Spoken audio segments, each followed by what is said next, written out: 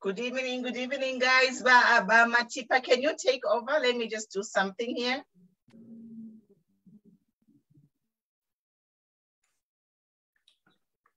Good evening, everybody. Good evening, viewers. As usual, it's nice to have you on this program.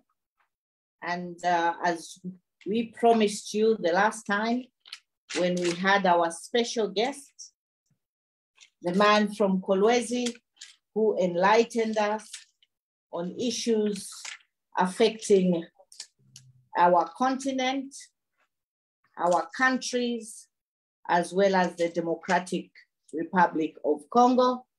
We have with us Mr. Mark Lushimba again for part 2 of our program. We are here to continue where we left from, but this time around, we encourage our viewers to ask as many questions as possible so that he can address your questions.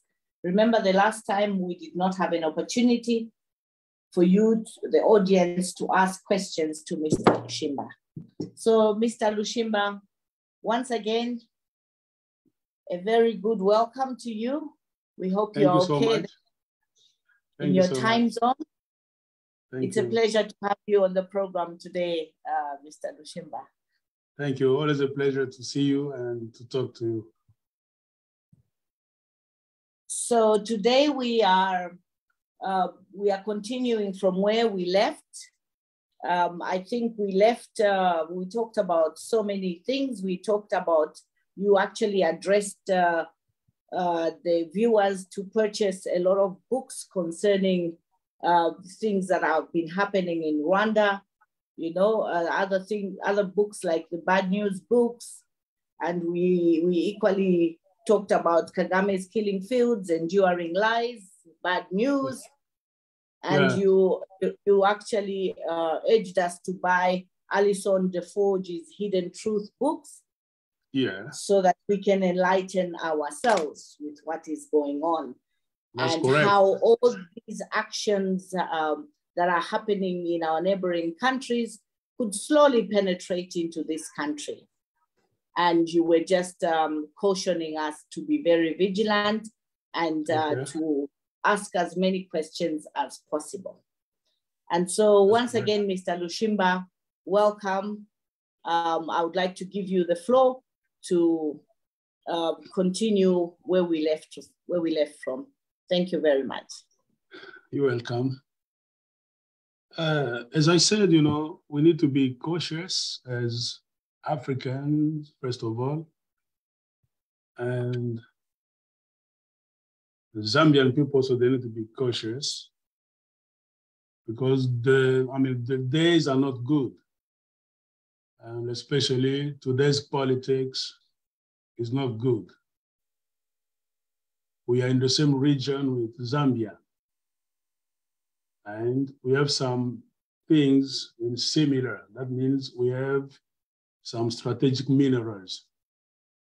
And the system in the world is like, they don't want us to be equal partners with them so that they could come to us in a very normal way. They knock at the door, we sit, we discuss, and then we sell them so that we can also build our countries, our economy, to create stability in our country. No, the system is what we call exploitation system. They want to come and get it either at a cheap price or for nothing. To get it at a cheap price, that means they need to have a leader who's corrupt, or a leader they're gonna put in power themselves. So they're gonna get it at a cheap price. If your leader is smart, patriot, you want to protect your country, and they envy your minerals, they're gonna do everything in their power to have access to those minerals through catastrophe. That's what is happening in the Democratic Republic of the Congo. as I said, Laurent Desire Kabila was not a rich man. He was in Tanzania by that time. After using Mobutu Sese Seko by the same superpowers, they controlled the Congo. Now, Mobutu was very old. They want to put him away to use other people. And that was the electronic age now. That means they wanted some minerals they'll be using for electronic devices. Now, the bad idea is not to come to us. We are the owners of the country so that we could exchange. Win-win business, no. They wanted to get them for free. That's why they had that scheme, that plan to create a station, as I told you, to put a disturbing station near the Democratic Republic of the Congo. And in their plan, they wanted to put Rwanda as a disturbing station. And they collected all the Tutsi refugees who were around the world. They trained them in Uganda under the supervision of Yoweri Museveni. When everything was ready, they attacked Rwanda. And the trick that they used, as I said, was to isolate the government of that time, led by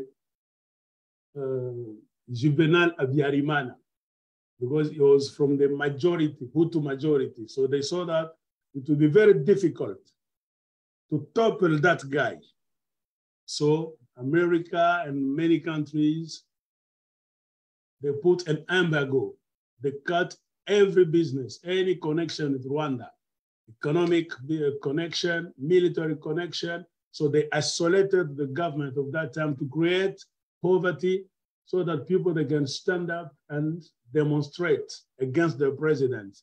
And during that time, they started now attacking until they killed him. They put Kagame by force. After creating a chaos, they called it genocide. And during the genocide time, there is something a lot of people don't know. They cut every connection. That was in 1994. There was no internet that time, I think, in many countries. There was only telephone lines, radio, and TV lines. Everything was cut for 3 months and some days. And if you read American specialist books, they will tell you that there was someone somewhere who was supervising that war from the White House. That was Bill Clinton. Because they didn't want the world to know what they were doing in Rwanda that time. They were controlling that war with the satellite. They were leading the Kagame rebel movement with every communication devices they gave them until they got Rwanda. After Rwanda, they wanted now to attack the Congo. How should they attack the Congo? As I said, because Kagame from the minority would have had time to lead the country. So they urged Mobutu to open the borders of the Congo so that the Hutu people who are no longer in power could flee in the Congo as refugees. Mobutu didn't want to do that. They forced him. So to avoid problems, Mobutu accepted that the Hutu could come out as refugees. And we had more than 1,500,000 refugees in 2 months. And then after 2-3 months, there were like more than 2 million refugees in the Congo, and the chaos started. And the refugees were in the Kivu provinces, close to Rwanda. So the Kagame's coaches, they thought that Kagame was still in danger because these refugees, if they stay in the Congo close to the Rwandan borders, they will train again to go back to Rwanda and attack. And still they're the minority, Kagame is gonna be taken out. So they needed to do something fast. So to attack Congo now, how should they attack Congo? There was no problem between our country, Rwanda, Burundi, and all other countries. No. That's why they went to Tanzania to find Laurent Désiré Kabila. They say, okay, Mobutu is an old dictator. He doesn't want to relinquish power, so we need to put him away so that we can introduce democracy in your country. Laurent Désiré Kabila didn't see anything bad. He said yes. He had nothing in his pocket. So it's not Laurent Désiré Kabila who brought those people into Congo. No, it's those people who brought Laurent Désiré Kabila in the Congo. They put him in front as a Congolese. When your brother's gonna see you, they will be willing to open all their arms and doors, and we're gonna get into the Congo easily because Congo is a very huge country that cannot be conquered in 6 months, in 1 year. No, that's what they did, a trick. Very smart people. So when Laurent Désiré Kabila came from outside, we acclaimed, oh, Mobutu should go as a dictator. So it was like a Trojan horse, right? You remember the story of it. So you know what? And we are happy to have you here because history always repeats itself. Yes, that's what they did. It's like there's a master script. Yes. In simple terms, what our brother is saying, there is a master script. So what happened to Congo is history repeating itself. It's a Trojan horse kind of system of taking over. Correct. So, and we have to be aware. We are just bringing awareness here. And before you continue, I just want to let people know this page is still the same page. We just changed the name. I changed the name because it was carrying my name to say Queen Pumi Show, but I'm not the only one here. So I said live on it, QPS. Okay. So we are taking away, like I feel like it was just me, about me, when I say Queen Pumi Show, but it's a team of us. Okay. So that's why I thought, I don't know, we'll see, maybe you guys can suggest a better name, but for now, I just thought, let me use live on QPS because it's gonna take some time before we come up with a name. We're gonna write to you. Yes. So give us suggestions how you'd like to call this show. And also I want the viewers to know that there is some interception on this page. Some people, they are not getting notifications that we are live. So what I can ask you, if you see that we are live, share in your groups. They cannot intercept that. Yes. So guys, be patriotic. What information we are sharing here is life-saving information. Yeah. It is life-saving information that can save Zambia and African generations to come. We are saying some tactics being used are tactics which have been used in history. So we need to be aware and identify things to say, this looks like this. The traits, even a child, when a child is growing up, you see the behavior, you are like, I think this child will be like this. So let us use our instinct. Let us not ignore people who have come to share information. And I also want to say there are praise singers here who are just praising blindly. But my question to you is, we are here to work with HH. We voted for HH. We want HH to do the right thing. So if HH one day wakes up and decides to fulfill his campaign promises, what are you going to do? Because you are following blindly. As we are just saying, HH, follow through your promises is all we are saying. Nobody hates HH. We are all here for a better Zambia. Congo, there are brothers in Congo there. These tribes on the border with Congo, there are families in Congo. And it's about time we bring light to this Congo problem so it can stop. Because if it doesn't stop, it's going to come to Zambia. And we have seen the steps which are being taken. to come to Zambia. It is coming. So we are saying, Zambians, let us stop it in the tracks. Let us share information, share the page so that people can know we are live. I know there are a lot of civil servants who can't come live when we are live. So we have a YouTube channel. Subscribe to my YouTube channel and follow these topics on YouTube. They are very important. I'll hand over the floor to you, Mr. Lushimba. And before I do that, today I woke up, someone sent me a video from a young girl who is a prophetess and was talking about the death of Paul Kagame. I was just like, wow, young girls are there preaching. And grown people like you and me, most of you, I know you are our children, but people like you and me who are grown, if we are not talking, then what are we going to leave our children? The generations to come. What is happening in Congo is going to spread throughout Africa. And this time, because of the complexity. It's always been their plan. It's always been their plan. So if we Africans don't stand up, Africa will be taken, and this time we can never get out because it's complicated. When you have a military base of a certain country, in your country, who is a superpower, how can you get out of their hands? I was following a speech of a certain MP from Romania, one lady this morning.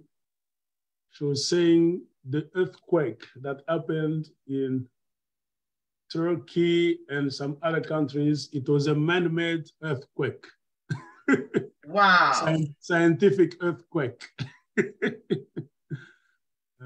They say, okay, anything is possible today. It's science. Everything starts with technology. Electronics. Yeah. There's too much power in electronics. Yes. They can control you from far away. They can send drones to kill you while they're just sitting in the offices. Exactly. Yeah. So you need to be careful. That's what I was saying, you know. And then, Queen, please, people are asking if you can continue to share the link, because there are people who would like to join the live at one point. So kindly just keep posting the link for the Zoom link. Yes. Okay. All right. Go ahead, Mr. Lushimba. Yeah, that's what I was saying. And knowing that Congo is a very huge country, and the Kagame, the Tutsi people, it's a minority, first of all, in Rwanda, you see. Comparing to the Congo population, but that time Congo had like 70 million people. And Rwanda had like 9 or 8 million. So they thought it would be very tough to fight and get into Kinshasa, the capital city. That's why they came up with the plan to find the Congolese, was an opposition leader. They found Laurent Desire Kabila, was in Tanzania. They brought him to Uganda, to Museveni. Museveni talked with Kabila, Laurent Desire Kabila, and it's Museveni who introduced Laurent Desire Kabila to Kagame, because Kagame and Laurent Desire Kabila didn't know each other before. Everything was being played that time in Uganda, even the training camps where they were training those Rwandan Tutsi, it was in Uganda. Then after conquering Rwanda, now that was the turn of the Democratic Republic of the Congo. Kabila, they put him in front, as I said. We opened our arms, we sang praise. That was liberation time, so that Mobutu, the dictator, should be out now. It was very easy. In 6 months, from the Eastern Congo up to Kinshasa, that was at least 2,000 kilometers. They got Kinshasa. Laurent Desire Kabila was with them. We saw Rwandan soldiers in the Congo, Ugandan soldiers in the Congo. We greeted them. That was a period of joy.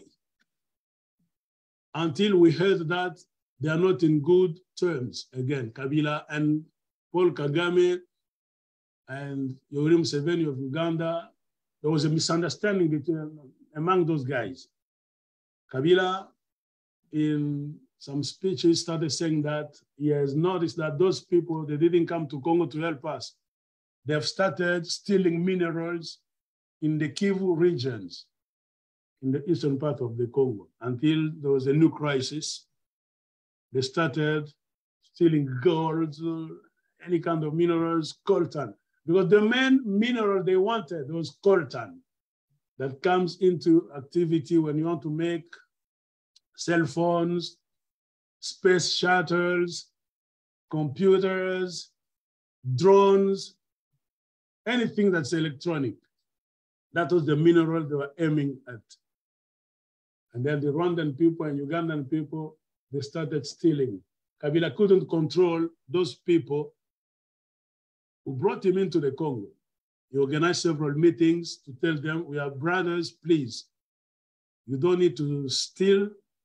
We didn't agree. Our agreements, we know we signed some papers before getting into the Congo. What we are doing now is not what we agreed upon. And then Kabila said, now enough is enough. He went to Rwanda and Uganda to talk with Museveni and Kagame.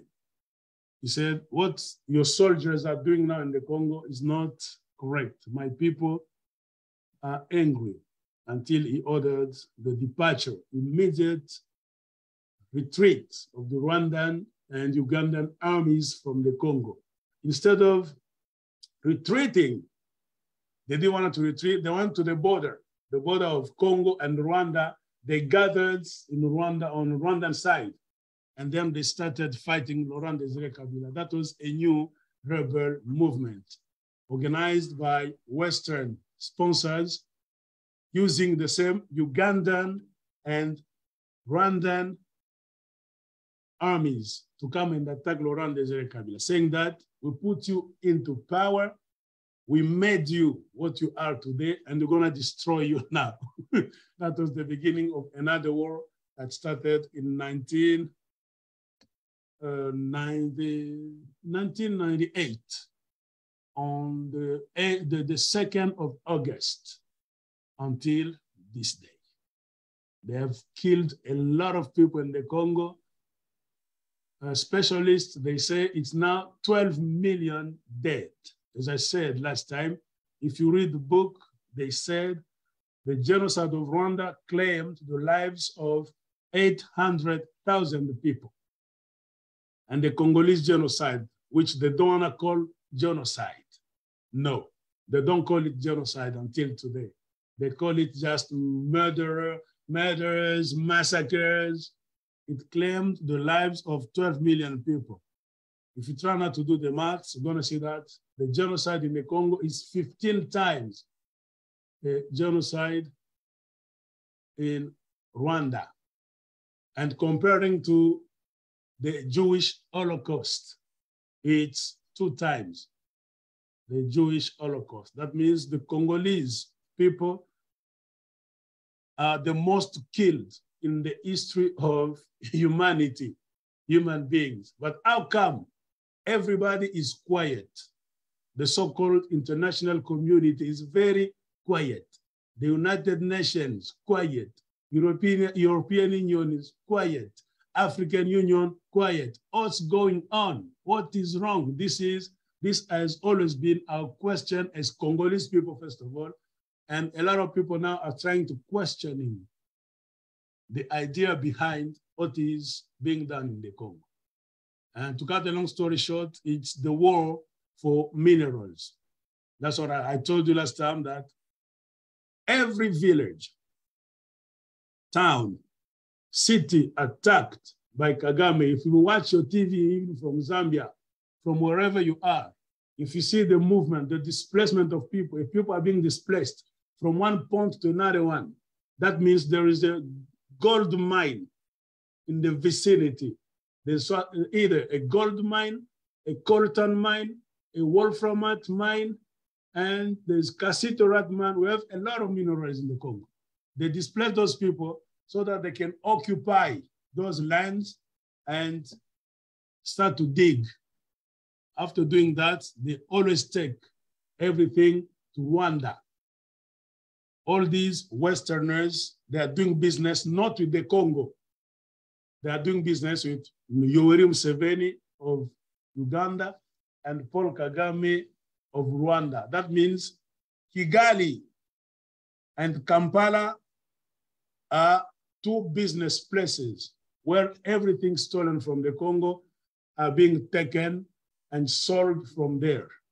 That's why in return, they're giving a lot of aid in terms of the United Nations. They give some aid to the Rwanda, economic aid, World Bank, you know, it's like a kind of thank you to Kagame and Museveni, because a lot of Western companies, Western governments, in 25 years of war, plundering the Congo, they've become billionaires. That's why when they talk about Kagame on CNN, BBC, or any other TV, Western TV, they show us Kagame as a successful president. He has managed to rebuild Rwanda and to make of Rwanda now one of the cleanest countries in the world, well-organized country, and so on and so forth. This is the same guys, because they control the media. They're selling us Kagame as a good guy. But the reality in Rwanda is not what they show us. Rwanda is like a cemetery, you see. Rwanda is like a graveyard. When you get into a graveyard, you're gonna see that there's some green lawn. Some tombs are clean, painted in white, green, beautiful, you see. But the problem is underground. What is beneath the tombs? Bones, skeletons. There's the foulest stench. Everything stinks. That means in Rwanda, the reality beneath the image of Kagame they sell us in the world, beneath that image, there are a lot of skeletons, bones, mafia, murder, assassinations, but they don't want to show us that side of Kagame, because Kagame, as I said, and Museveni, they are house Negroes who work for the Anglo-Saxon killing machine, period. That's what I can say. If some people have questions from up to here, I'm ready to answer. Thank you, my brother. That is something, you know, it is just chilling and mind-boggling that just across the Zambian border, we have this war that no one talks about. It's like a modern day slavery. For me as a mother, I'm at pains, you know, like just seeing child slaves, you know, and we have the United Nations who are talking about human rights. So does it mean that Black people, our rights are not equal to the rights of other people of other races? Because honestly, as a humanity, as humans, how can we allow a war for 30 years, 12 million people dead, and it's ongoing? It's time for us to think and do the right thing. Yeah. As I said, 15 times the Rwanda genocide and 2 times the Jewish Holocaust. Yeah, but it's look, like, what are we doing as human beings? What are we doing? Every year they make a lot of noise about the Jewish Holocaust and Rwanda genocide. Yeah, African Union, what are you doing? And for me now, why I am really want to talk about this, because our president went to sign something in a country where there is a modern day slavery. We're gonna reach that point. We're gonna reach that point. I wanted to introduce to you how they put Congo into trouble, how trouble came to the Congo. Zambian people, they need to know how those people, they operate. If they want to plunder your country, they want to destroy it, they come smoothly to sign. If your president, if you see any African president, start signing, open your eyes. He's going to sell out your country. It's a Trojan horse. Everybody knows the Trojan horse. That's what they do. This is history always repeats itself, guys. We watch movies. Those movies, some of them, they are true. If you can't read a book, watch a movie. Those movies, those tactics they use in military, in conquering countries, they are actually applicable. They use them in the 16th, 17th, whatever centuries, but those methods, they are applicable even today. So, Mama, okay, I muted her. So we are saying, let's be aware. The Trojan horse, I think this is the simplest way we can explain it, because we've all seen that movie about the Trojan horse. And me, I'm here to say the minerals are not going everywhere, anywhere. Ama minerals, they will be here. And there's enough for the whole world to share. Why can't we have civil trade? Whereas Congolese people, they have an equal share of their wealth. Most importantly, let them have a humane life. Yeah. Let Congolese people have human rights. Let the Congolese people, children, be given a right to go to school instead of working in the mines. Yes, Mama Chipa. Thank you, Queen Mpumi. We had our brother there enlightening us about the history of how all this Congo debacle started about. And we've always wondered why Congo has allowed this to happen right in front of their eyes. We have seen Congo deteriorate over the years, as you said, because the West have encouraged this to happen. A lot of mines were sold to the Chinese during Kabila's reign in exchange for some little development in the DRC. Plenty of mines were sold. We all thought with Tshisekedi coming into power, DRC will be a diamond of Africa.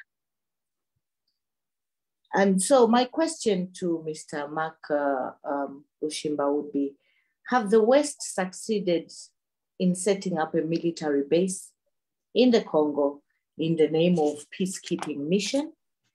Because I know they have peacekeeping mission there. That's what I wanted to tell you.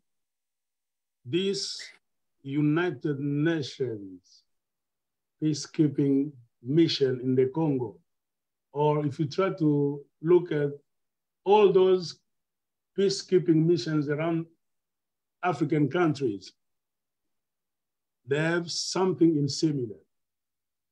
They brought them in the Congo, what's the number? 20,000 peacekeepers in the Congo.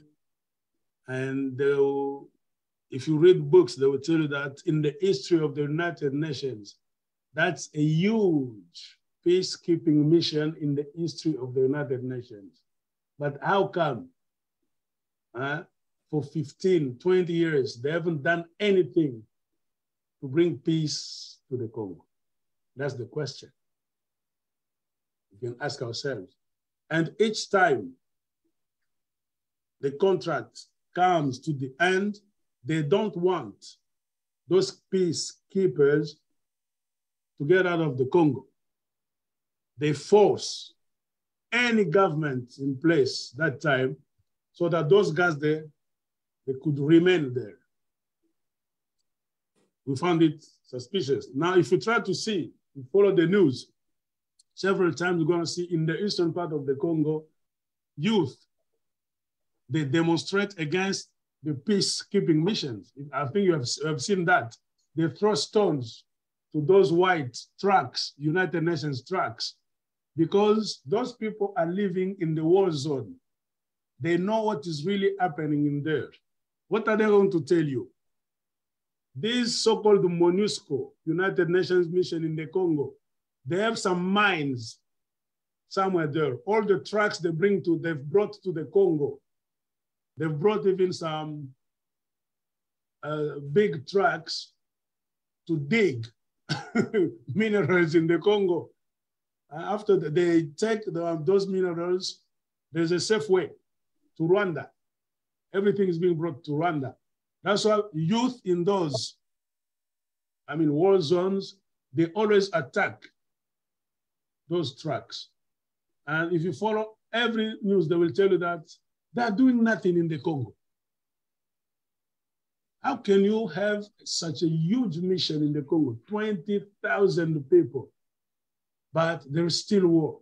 We came to an understanding that that's not a peacekeeping mission. It's an occupying mission. They bring them in your country to occupy a large portion of land so that they can exploit them. Those guys, they exploit our minerals too, and they bring them to Rwanda. It's like the hand. We have come to a certain understanding that the blue helmets, it's the hand of these superpowers.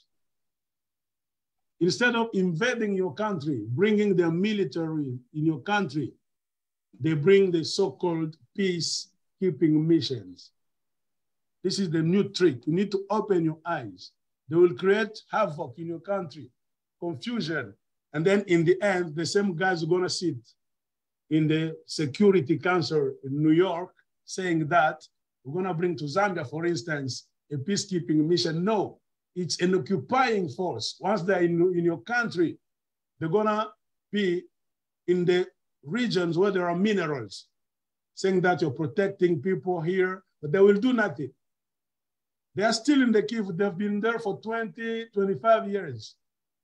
Check, follow the news. People are being killed day in, day out, but those guys are still there. We have this rebel group made of Rwandan and Ugandan soldiers, so-called M23. The M23 is operating in the same region where the United Nations the peacekeeping mission is. They're doing nothing. Can you imagine? And recently— So Mr. Lushimba, this begs us to ask the question, why our president decided to do business with a country that is at war. We Zambians are yearning, I would like to repeat, to know what was in that memorandum of association. We need to know. We deserve to know. It is our right to know what is being sold from our country or what engagements you are getting into on behalf of the citizens of this country. Yeah. That is our biggest question. You see, because we said it on this program, it would have been better to actually set up factories and produce those electric batteries in this country or in Congo itself and export them to the West. So why do we have to take our lithium, Congo's lithium, and so many other minerals out of the country? And we are just hearing from the grapevine that all we are getting is 10% of the whole deal.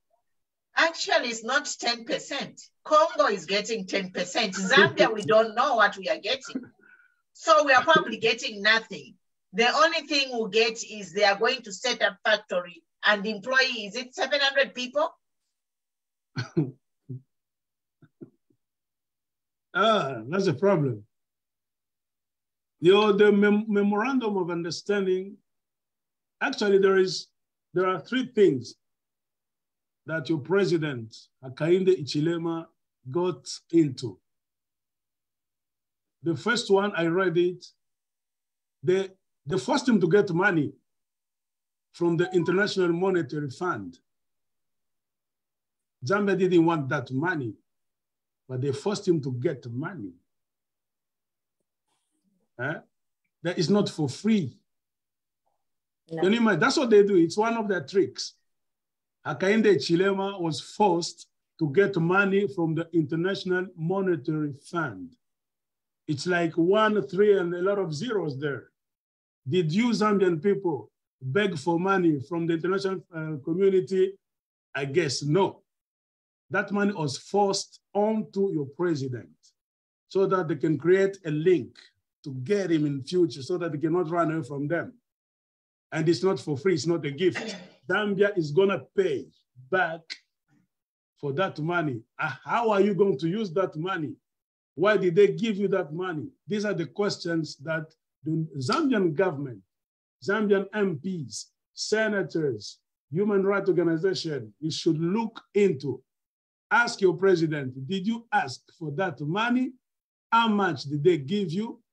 Where is that money? Because it's proven, it's written that that money was given to you already, number one. Number two, they called him or your government members to the US Embassy in Lusaka to sign another memorandum of understanding so that America could build up a base in your country. That's the Pentagon that's gonna come and build it. They're gonna call it, how do they call it? African Command. Ellington has a hand up.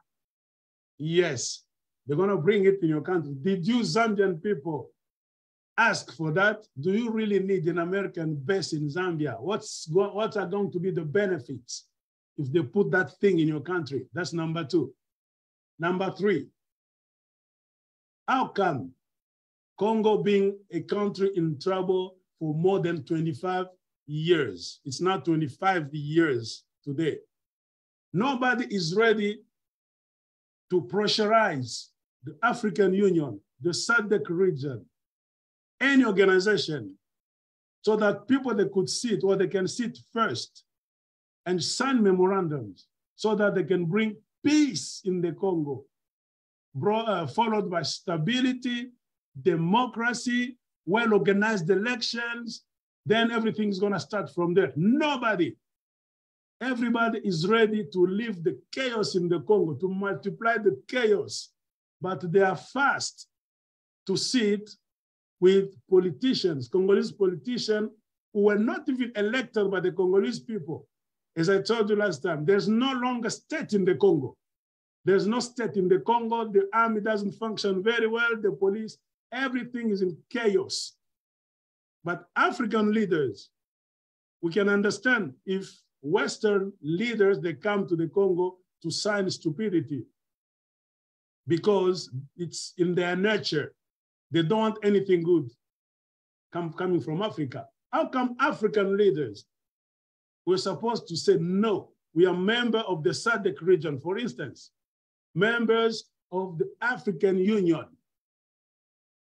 Congo has been suffering for more than 25 years. Let's bring, first of all, peace to the Congolese people, democracy, stability, then we can see it and see how to sign any other thing about minerals. No. Everybody is ready to sign anything about dealing with Congolese people's minerals, while the owners of the minerals are mourning. They are being killed like chickens every day. There is no stability. People are starving. They're moving down from villages, from towns, from cities. This is our question. Let those people from the West do that to can understand. They don't have any interest to see us living or leading a good life. But how come an African brother, instead of thinking twice, no, I'm not going to do that. And a closest neighbor, Zambian president, he knows, as I told you, how Felix Tshisekedi got into power.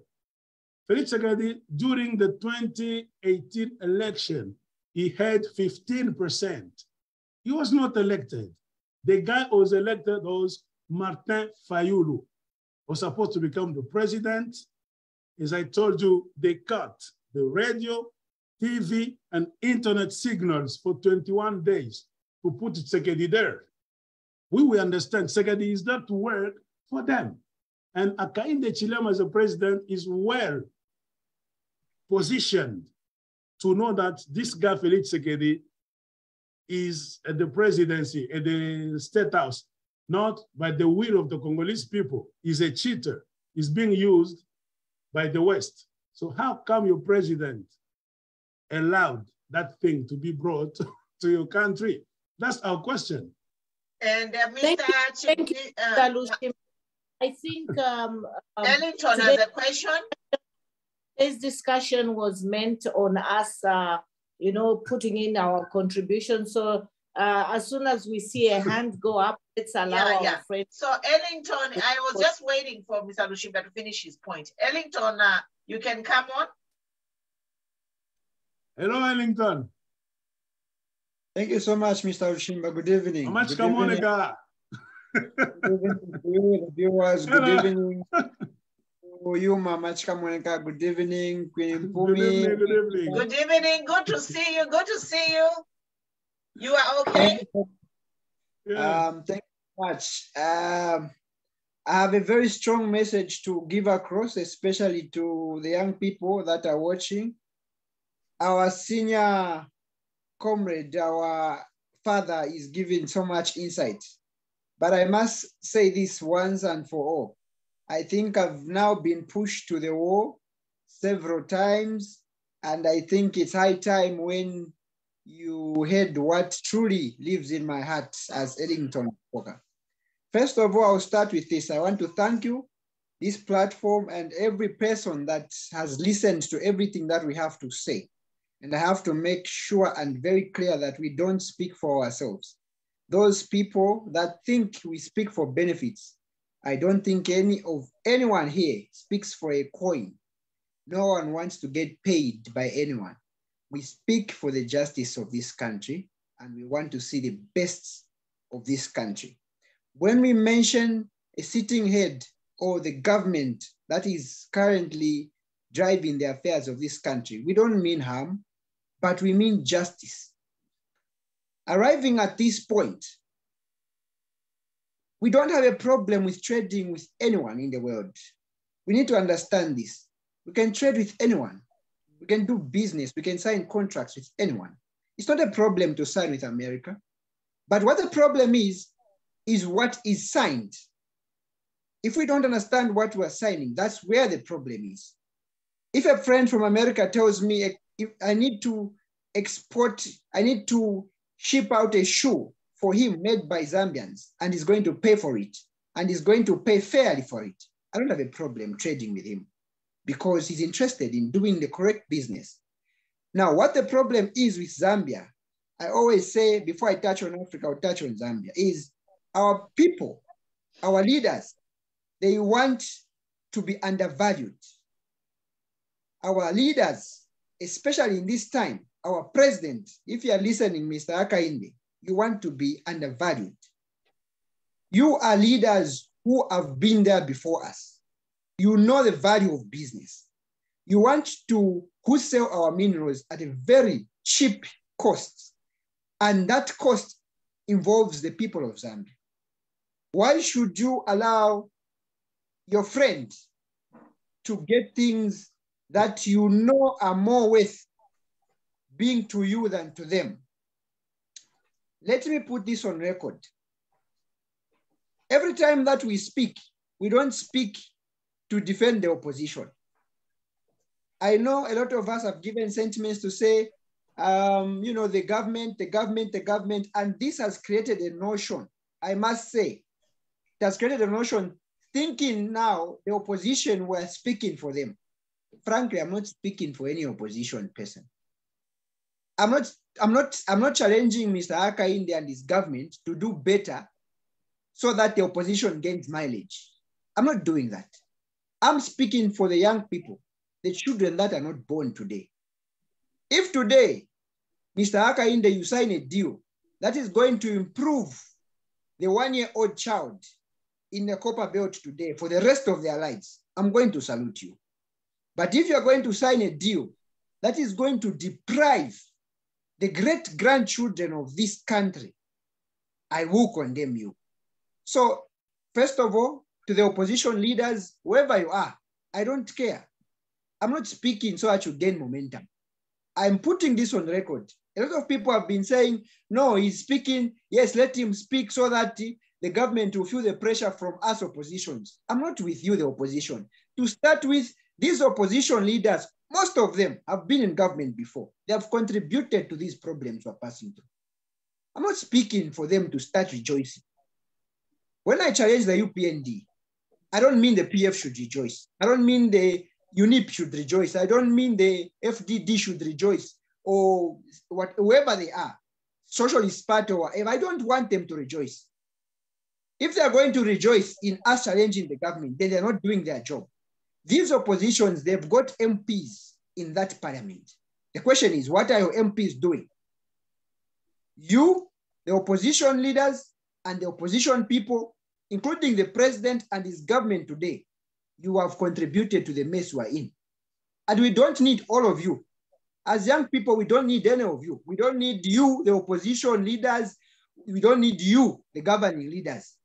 We need people that are going to have the peace and the love for this country. Whoever that person will be, we're going to support them. But not all of you. You can be fighting to be presidents in your political parties, and I can assure you are going to remain presidents of your political parties. You're not going to be presidents of this country. If you think 2026, those of you that are rebranding, those of you that are going in communities, showing pictures, cooking on small pots that you don't do in a brazier at your home because you want people to be sympathetic about you. We don't speak for you. We don't speak to champion you.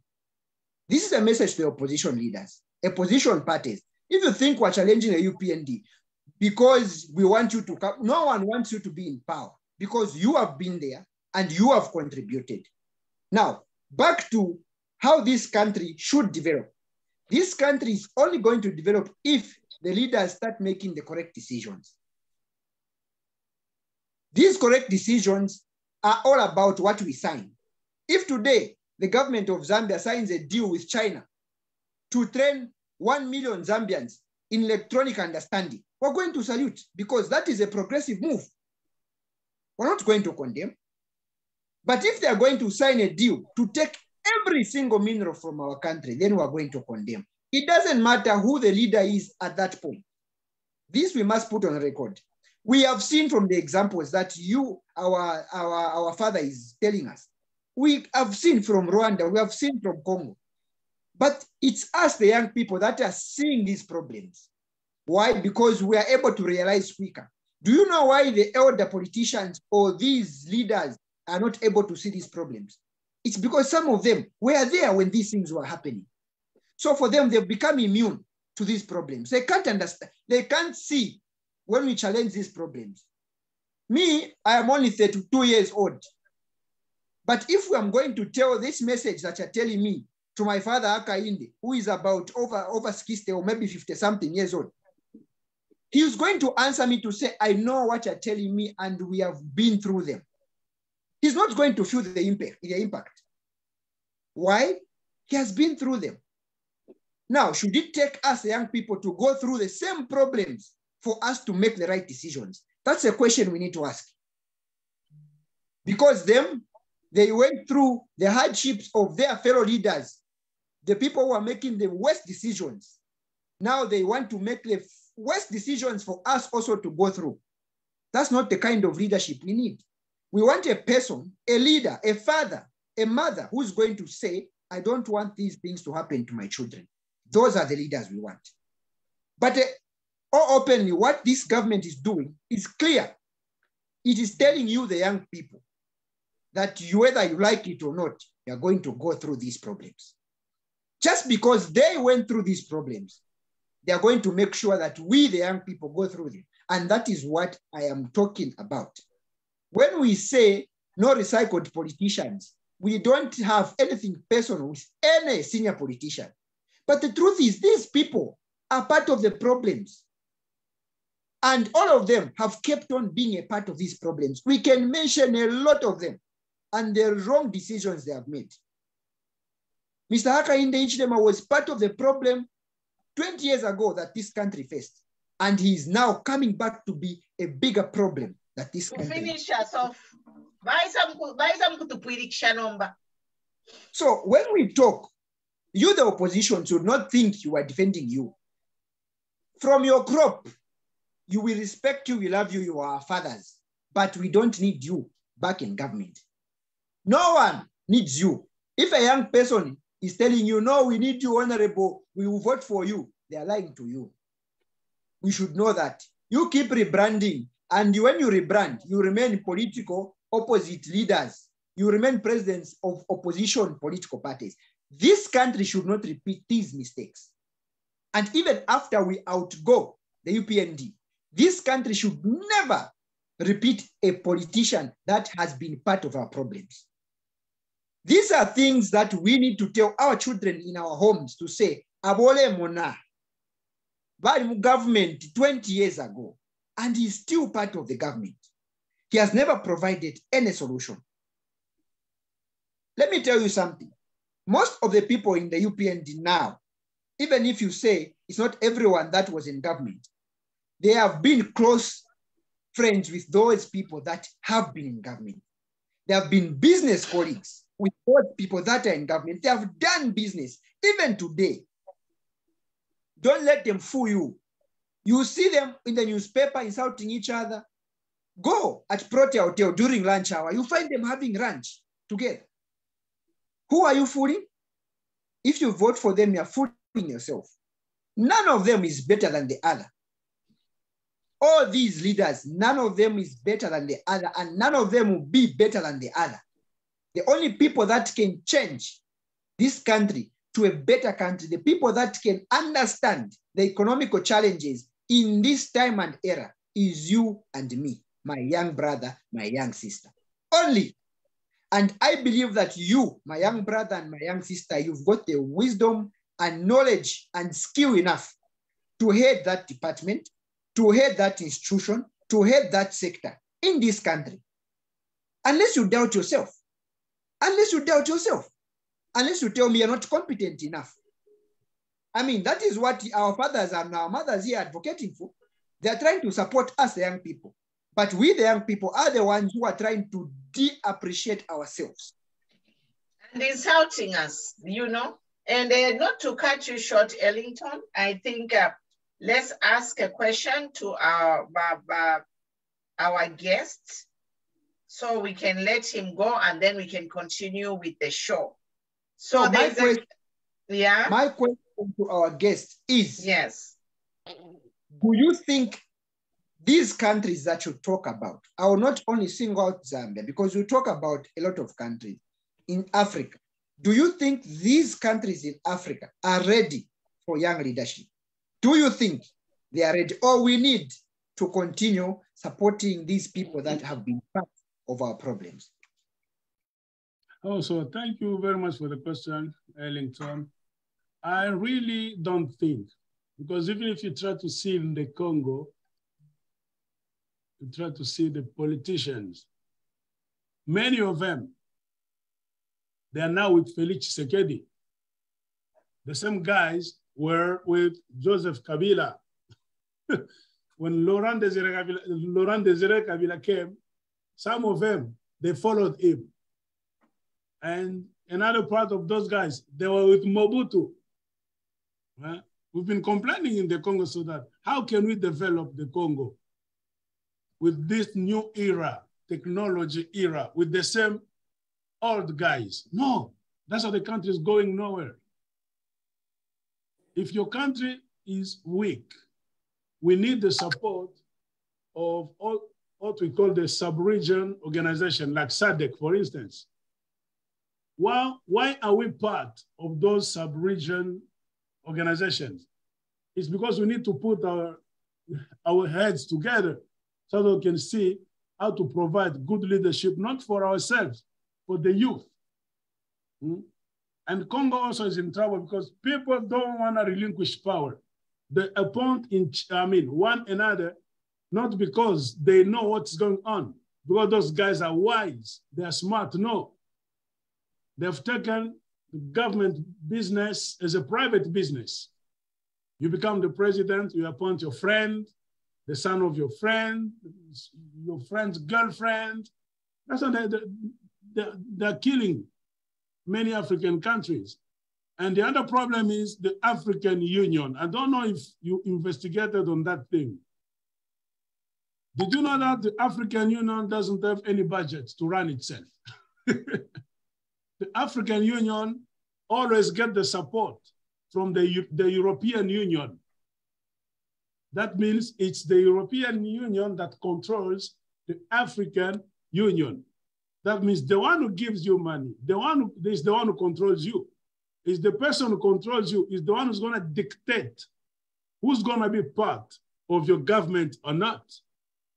Can you imagine? It's not the people. We can organize any kind of election, but as long as we don't control our minerals, we don't control our money, our resources, we are not controlling our future. That means they're gonna call us on the phone as a president of the Congo, Zambia, Zimbabwe, South Africa. Bring that guy, put that guy into your government because we have connections with that guy. That's what they do on the phone. They impose some members of our African government that they are imposed by the West on the phone. You see, that's the problem. So I have a question. So I saw a post from a powerful Ghanaian preacher, and he was saying the enemy is within. That's the subject of that the YouTube clip. The enemy is within, and he talked about our ancestors sold as Africans into slavery. And now we come here, it's 2023, we are seeing a young president by Zambian standards, like our president, Mr. Hakainde Hichilema, who is well accomplished with a wealth of knowledge, falling to the same trap. So my question is to you is, what is our solution? Because a lot of people are really disappointed with our president because we thought he would be different. He will come on the African platform and set a new, it's like a new dawn, you know? They called themselves the new dawn. So we were like, oh my God, this man with all the education, all the knowledge, he can set Africa on the right path, you know? That's what we thought. But we have a Trojan horse being created in Zambia. Nepotism is the highest. He is doing exactly what the previous government was doing, appointing all his relatives.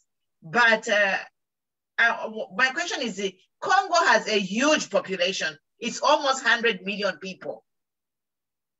So what can Congo do using their population to bring people together? Are you guys doing anything using technology to have topics like this? Because I'm telling you, Africa, we are going to be in a deep hole if we entertain like the presidents of the likes of Mr. Hichilema coming to power in 2023 and doing the same things that are taking Africa centuries back. You know, it's a shame, really. It is a shame that African presidents are the problem. It's not the West. A Zambian president cannot go to Pentagon and tell Pentagon what to do, to set up a mission in California. For what? We buy cell phones from California, from Apple. Do we have to set up office in America to buy a cell phone, or in China? Do we have to set up a military base in China to buy all their goods? Queen Mpumi, I just, sorry, just a little guidance on our brother, Mr. Mark Lushimba. I think today we talked about interacting even with the viewers. So maybe our brother, Mr. Lushimba, could just jot down some of the questions. Okay, like let me read them. I think it will be hard for him. So let me pull up the question. There was one question I wanted him to The guy asked a question, one of our viewers. There was a question from, I can't see it now, but it was about... Queen Mpumi, can I just, I've been jotting down some of the questions. I've actually been writing down. Yeah. So just before I ask this question, I just want to echo what our dear son Ellington voiced out, that we are here to speak for the next generation. Or I also want to add that we equally are the voice for the voiceless. We speak for the men and women, as well as our next generation, back in a small village in Zambia. We do not need selfish leaders in this country.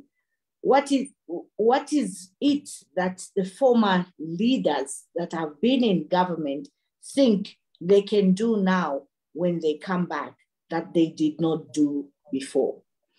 Now, having said that, there was a question from Mr. Vincent Mwape to our brother, Mr. Lushimba, and he says, how secure is Zambia in relation to other countries when the AFRICOM office in Zambia is set up, especially with countries that are anti-West? I don't know if you've gotten that question. And then somebody says, could you please present your point to us on the DRC and Zambia's deal? So the people are yearning for information on that deal, what it entails for Zambia. Thank you. And also, last, can you add the question, what do you say about threats? We are being threatened here to say we are painting the president black and blue. We are going to bring war in Zambia.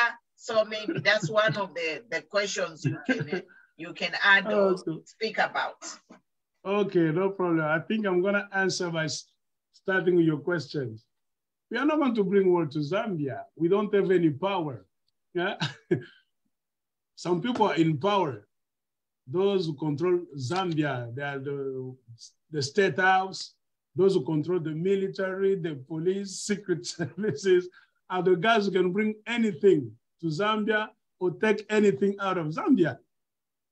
So I think maybe there is too much power in the intelligence, in the mind. Maybe they think that we are trying to open the Zambian people's mind. That's why they are scared. They want Zambian people to stay in the dark. We're not going to bring war to Zambia.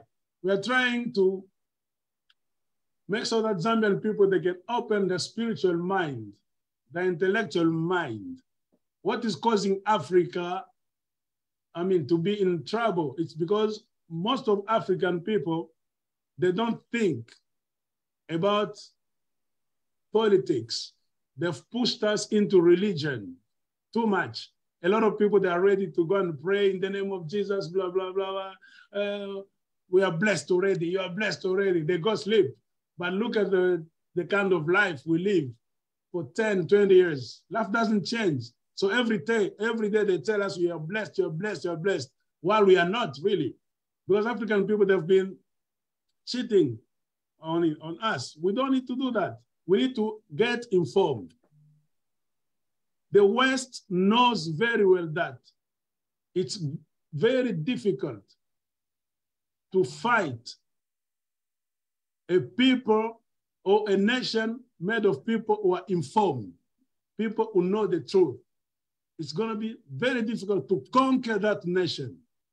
That's why they do everything to leave African people into, stupidity. How do they do that? They don't come to your country and do it straight, directly. They use your own leaders. Understand why they always fight to control your elections, to control your leaders, to get into your country using the Trojan horse. They come to your country portraying themselves as benefactors. We're going to give you this money. As the money they gave to your president. I ask you a question. Did you ask for that money from the International Monetary Fund? No. Did you need that money? No. How come they gave that money to him? Your opposition leaders, they wrote it in a letter. I read the letter, 3 points. They wanted your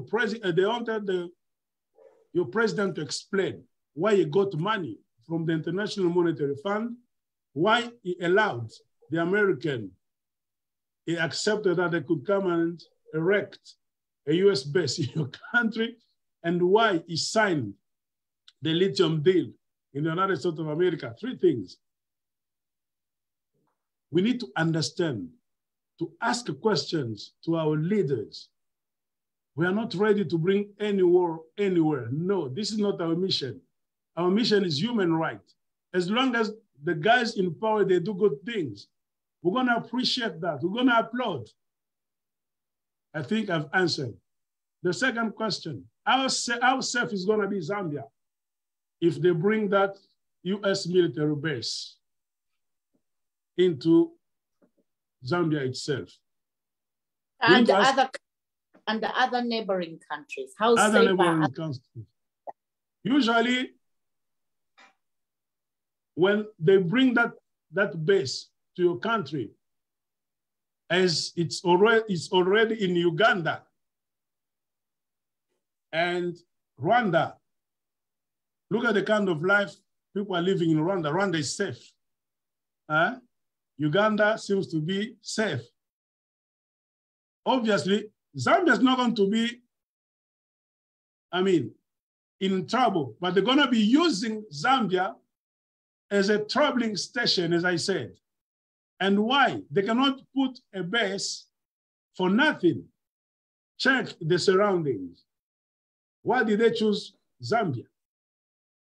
Because they know they want to destabilize neighboring countries using Zambia as the station. If you try to see from the base in Rwanda, they've managed to invade the eastern part of the Congo for 25 years and more, stealing minerals every day. Now, Zambia can be used because we have the Copper Belt region, as I told you, which is a neighboring region with the Katanga region in the Congo. Those 2 regions, they're like twin regions, Copper Belt and Katanga. They are stuck like this together. They're full of copper, cobalt, and a lot of minerals. They don't even name them. I think America wants to possess, to control Zambian minerals. And then America will be using Zambia to destabilize the southern part of the Congo. And that's gonna be worse. So looks like your president is gonna sell Zambia to the Americans so that they can use it to control you, first of all, to control any opposition voice. Do you understand? If they erect that base in your country, that means it's a very huge secret service machine. They're gonna put any kind of device, even to control you, Zambian people. Any conversation from your government will be intercepted. They're gonna push your president to do what they want. If he said yes, he accepts every agreement, they're gonna be using him to silence any opposition voice. Can you imagine? So they're gonna control your country. They're gonna kill the democracy you have. As I said in my last video, we envy you, Zambian people. You are a peaceful country. You've been a peaceful country for many, many years. Keep that peace, guys. Keep that peace. Don't let anyone come to disturb your peace. Peace is the most valued good you can have. Even if you have minerals, diamond, gold, if you're not, your country is not in peace, you have nothing. Look at the Congo. They always present the Congo in books on TV is one of the most, and maybe the most, the richest country when it comes to minerals. Are we benefiting with those things? No. Because those guys, they knew very well that this is the richest country in the world in terms of minerals. But as long as these people, they're gonna be at peace with themselves in a peaceful system, they're gonna send their kids to school, you know, they're gonna go work, their economy is gonna be strong, they're gonna control their country, they organize an election, everything's gonna be good. So in years, that's gonna be the most powerful country, not only in Africa, but in the region and maybe in the world. So we cannot control that country very well. The good way to control that country is to bring confusion into that country. So they put some plans in place using leaders in your country. That's what they do. Mr. Mark, Queen Mpumi asked you a question to say, yeah. Why have the Congolese not risen up and, you know, and speak against these vices that are happening in Congo? Don't they have platforms like these platforms that we have here to actually talk about these vices? Now, I would also like to add on, is it that the seed of corruption has been deeply embedded in the Congolese citizens? And that is why the Congolese find it okay to equally just live with the corruption that is currently existing in Congo? Okay, I can say somehow, yes, the seed of corruption has been embedded, not in all the Congolese people, but in the great majority of the Congolese leaders, the guys in power, the guys who do politics. But we have platforms in the Congo, like on YouTube, Facebook, TikTok. The problem is that we speak different languages. We are in another world. We're in a French-speaking country, and we speak Swahili and Lingala. That's why maybe you don't know those languages. Maybe you can come across a YouTube video where a Congolese is speaking. You're not going to have an idea because they're speaking French, Swahili, Lingala. Let me tell you, when did you hear me speaking? And how did you come across my video? Because I spoke English. I said, Zambia is an English-speaking country. Their president is now into something bad. If I speak French, Swahili, Lingala, no one is going to understand what's going to happen in Zambia pretty soon if they don't open their eyes. Let me do something in English. I do something very quick, 6 minutes only. And you know the effect in Zambia. And if I try to check, that video has been viewed 360,000 times. Viewers, 360,000 viewers until now. The message went so far. Plus on my page. So yes. It is over going a lot of people, 1 million. Some people took it. But I say on my page, TikTok page, 360,000 viewers. And this is my first videos to be viewed like this. I've been doing videos. I was like, wow, that the message went. That's why people are complaining themselves, even in Zambia. Oh, you want to bring war to Zambia? We are not ready. We are not ready to bring war to Zambia. Zambians are our brothers and sisters. We want the Zambian people to open their eyes, to keep the peace they have. We envy your peace, guys. A lot of people from Congo, how come they leave Congo? They get into Zambia, they settle there. You see a lot of people from Congo coming to visit Zambia and they say, I'm gonna stay in Lusaka. I'm gonna stay in Kitwe. They don't stay in Zambia. They don't stay in Kitwe and Lusaka because for the pleasure of staying. They envy your environment, your peace. even if you're not so rich. But comparing to the Congo, Congo is in chaos. That chaos has been created by the West. They're specialists in creating chaos. We do everything. Congolese youth, they demonstrate. This is to answer your questions. Congolese youth, they speak. Congolese youth, they're against the system. Now, there is these guys in power. Let me give you the latest example. It's about Felix Tshisekedi. He was not elected by the Congolese people. He was imposed.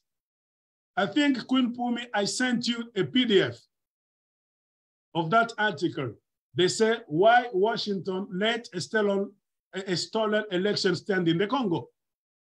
Everything is clearly explained that two people played a major role to put Tshisekedi at the presidency, at the State House in the Congo. That was the Secretary of State, what's his name? Mike Pompeo, with the US ambassador in the Congo, Mike Hammer. They always control the situation. And what a lot of Africans don't know, all these big organizations, so-called international organizations, did you know that they are funded by the United States of America? The majority, most of them.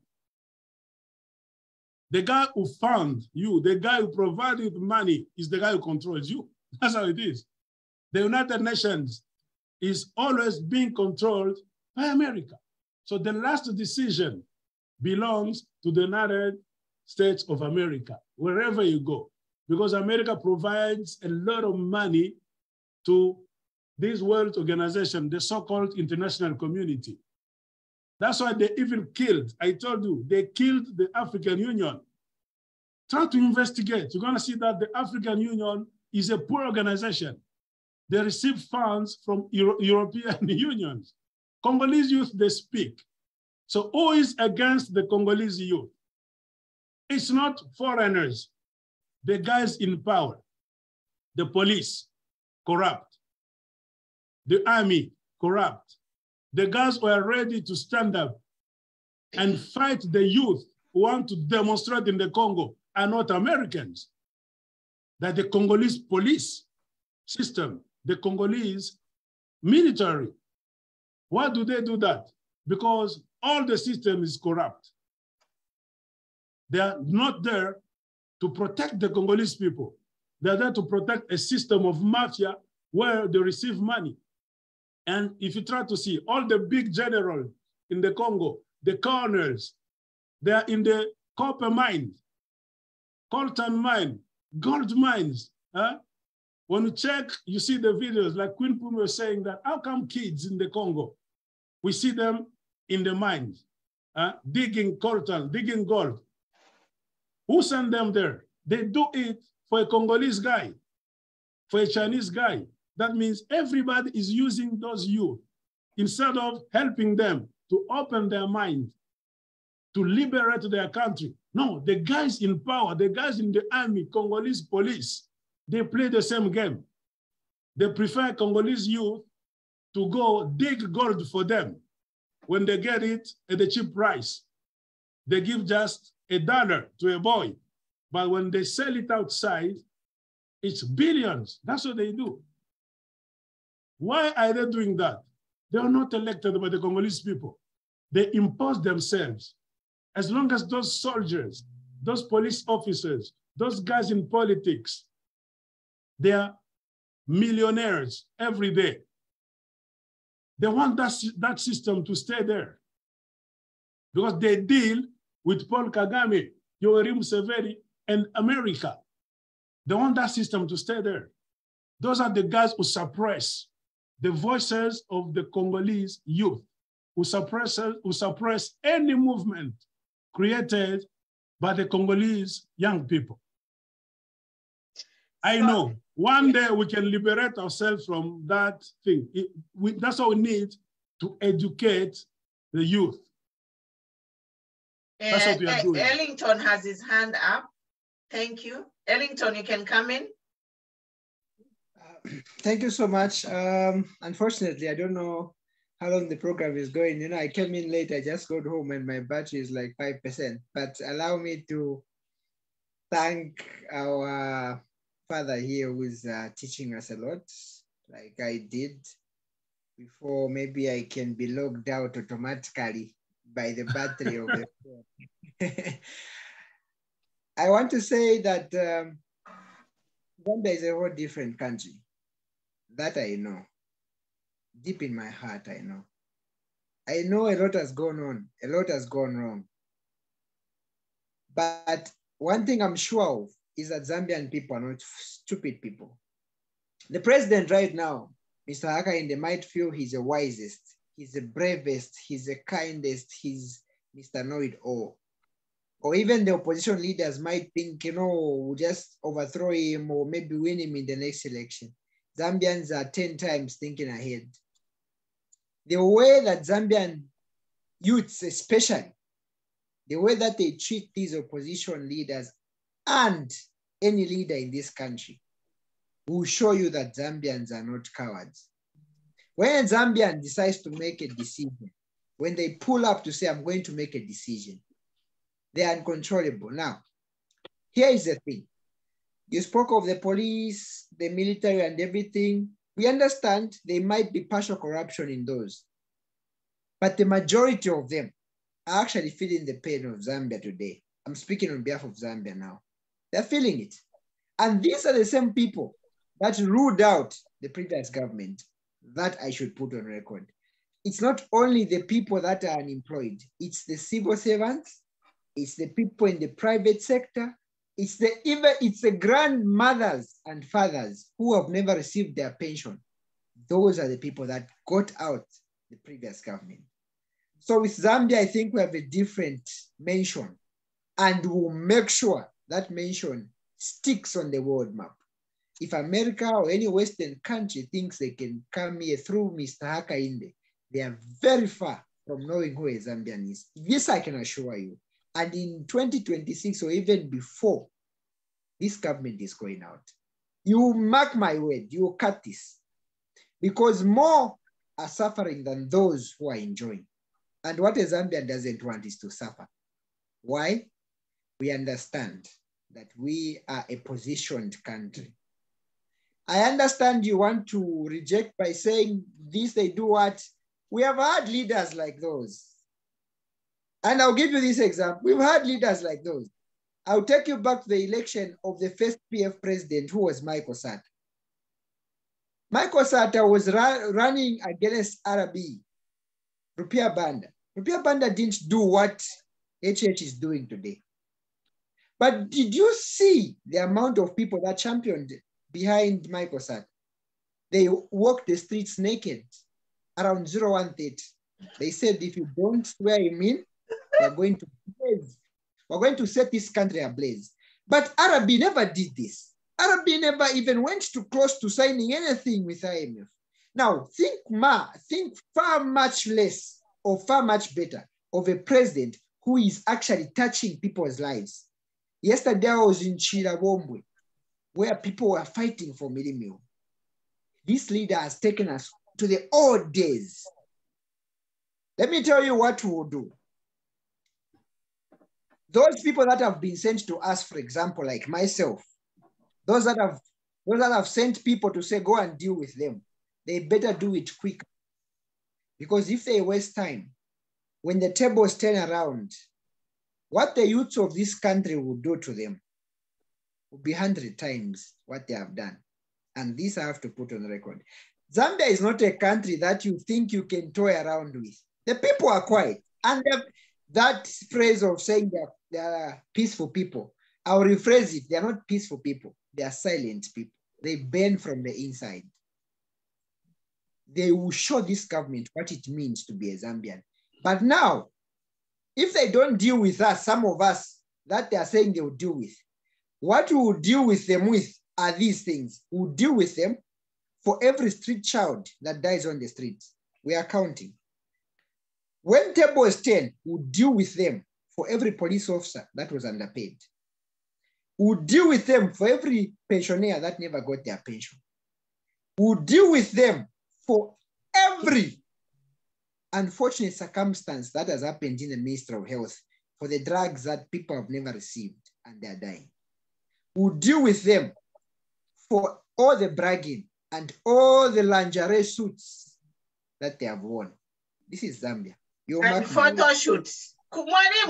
Did you see those photo shoots? Floods. I'm like, oh my God. Are they trying to pose or they're trying to help people? You know, it was like Hollywood photo shoot. Could disaster our DMMU. I'm just like, oh my God. Are we in Zambia? My brother Bosco, welcome. Kale, where have you been?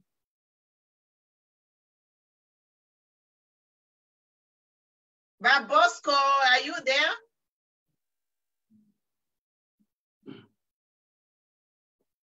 And there's one thing I'm going to tell you is this. You Zambians are lucky because today we have a lot of platforms. We have the internet, Facebook, TikTok, WhatsApp, YouTube. During that time, when the war started, there was nothing. In the Congo, there was nothing. Yeah. That's why I wanted to underline 100 times. Yeah. You can save your country. They brought us into something because there was no communication means. Yes. That time. Yes. We didn't know what was going on in the Congo, in Central Africa, in Rwanda. We could just hear that there is a genocide in Rwanda. Imagine. What is genocide? People are fighting for what? We didn't know anything. When they finished, they say, oh, they want to topple Mobutu, to take him out. Oh, Mobutu is a dictator, let him go. When they came, we just see them, we just saw them. Oh, they are here. We are jumping. No communication means nothing. But today, people are informed on a daily basis. That's why we are here. That means Zambia can be saved. Yes. Zambia has 100% chance to avoid what is happening now in the Democratic Republic of the Congo because of technology. Spread the news. Don't let those guys to erect a base in your country. Don't let those guys to force money on your president. The money you didn't ask, the money you don't need. No, Zambia is so rich. Zambia can sell its minerals and gain its own money. The hand that gives you money, that forces money on you, is the hand that wants to control you. Before they control you, they need to create a link whereby they'll be coming to your country. The World Bank people, the Monetary Fund people, they met with HH, discussing what? We don't need you. Why did they kill Laurent Desire Kabila?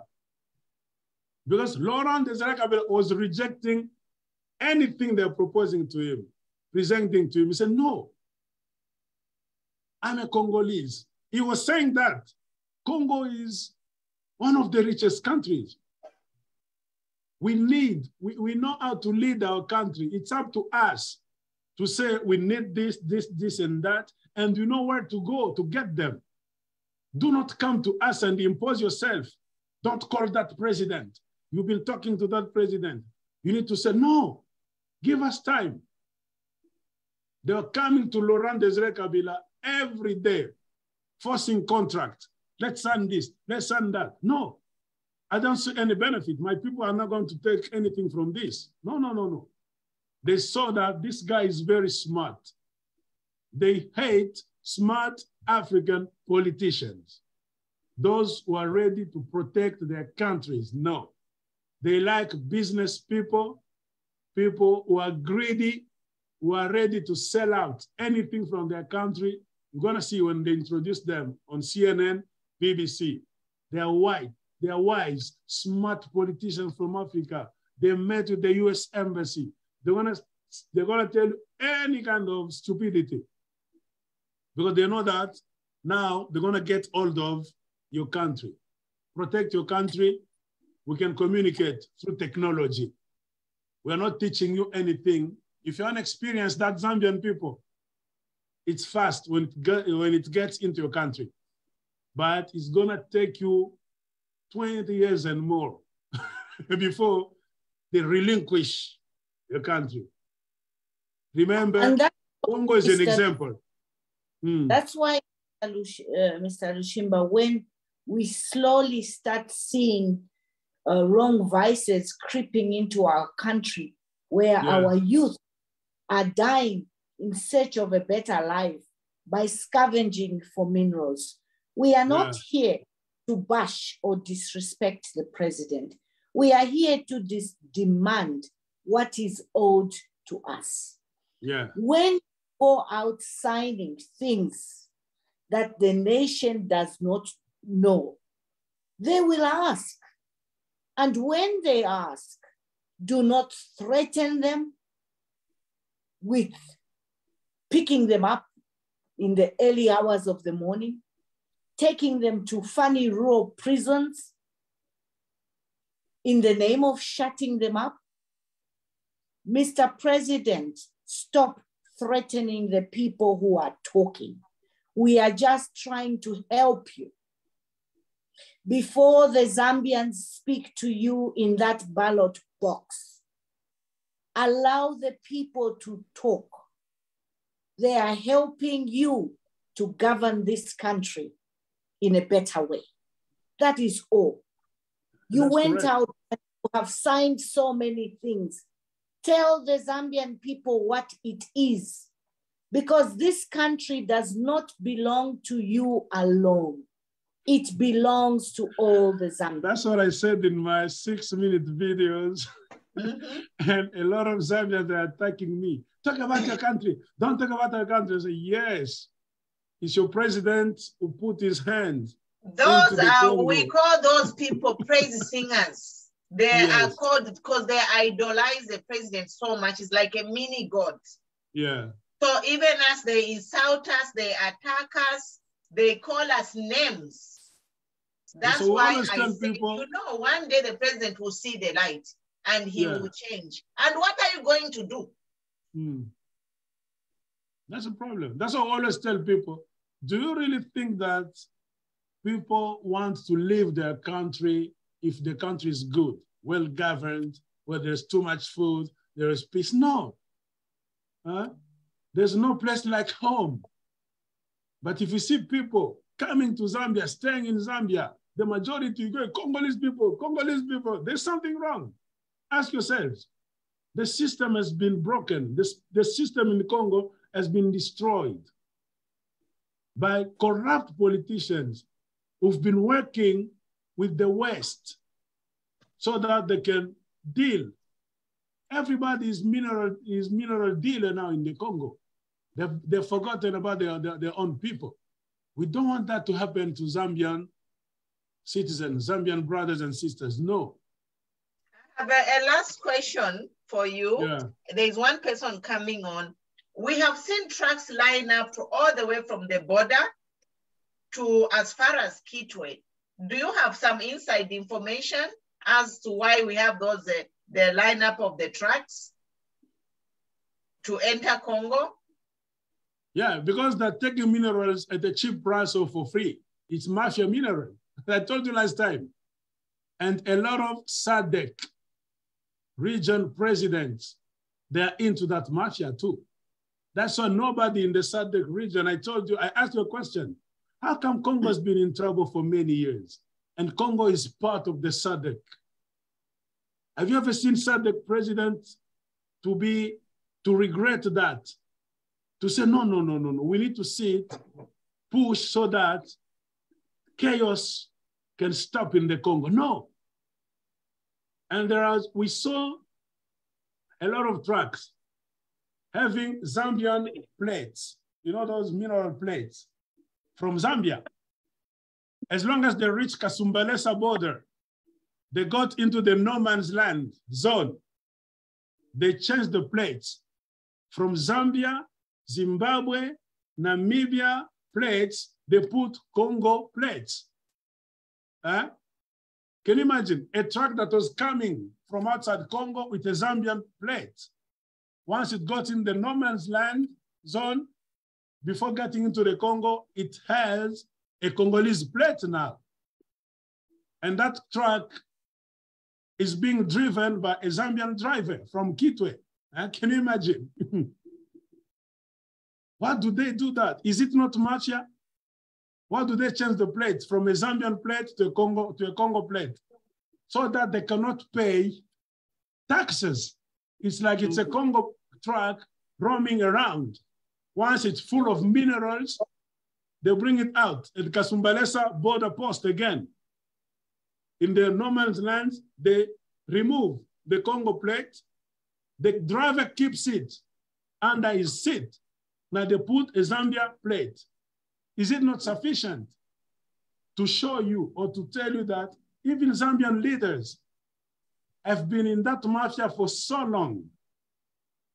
You know, that's why nobody is ready to help Congo to be a peaceful country. That's what I told you. I told you that I had a video where there was that truck driver was speaking in the name of many other truck drivers, calling upon HH. Sir, Akainde Chilema, Cyril Ramaphosa, calling the Namibian president, Tanzania Mama Suluhu. The guy called all the SADC region president by their names, accusing Congo. There's no state in the Congo. Why? The guy was shouting because now there's this kind of situation whereby truck drivers coming from outside the Congo, once they get into the Congo, they are killed now. They are killed in the Congo. We have a lot of cases where Zambian drivers, Tanzania drivers, once they're in the Congo, they are killed. The guy was complaining, calling that there's no, we wrote a lot of letters to Tshisekedi, the president of the Congo, to the secret services in the Congo, to the army, so that they can provide us, we drivers, with security, but nothing has been done. I was like, okay, I'm gonna answer that guy because I was willing to make a video in English, but I didn't make that. I think this is a good opportunity to answer the guy who was complaining about Congo. He called Congo names. This is a jungle. Those guys are corrupt. They behave like animals. You see, but what that guy didn't know is that those trucks they drive, they belong to some high-profile political leaders in Zambia, Namibia, South Africa, Zimbabwe, who are into the mineral mafia in the Congo. That means they send those drivers to die in the Congo. They know that there's no state in the Congo. The army is corrupt. The police, corrupt. There's no justice in the Congo. There's no election in the Congo. Congo is a jungle. How can you send your child to a jungle with idea? Why are they not ready to fix the Congo first so that Congo can become a peaceful country, democratic country, the real democratic republic of the Congo? No, they don't fight to convince Kagame and Museveni to stop attacking Congo. They are there, they close their eyes. Because Joseph Kabila was very smart. He knew that these people are corrupt. The SADC region president, they love money. Let them get into the system. All of them are in the system. I told you last time. Now, when drivers die, those drivers, they don't know the truth. They think that Congo is a jungle just for the pleasure of being a jungle. No. Congo is a jungle because of its minerals. Congo is a victim of its own minerals. Everybody loves the Congo, but nobody likes the Congolese people. That's how we say in the Congo. Everybody loves the Congo, but nobody loves the Congolese people. When they see Congolese people, whatever in the world, your country, are you Congolese people, why are you here? Go back to your country. But they really don't know that if people, they start fleeing their own country, that means there's something wrong in the country. That's the picture a lot of people don't know.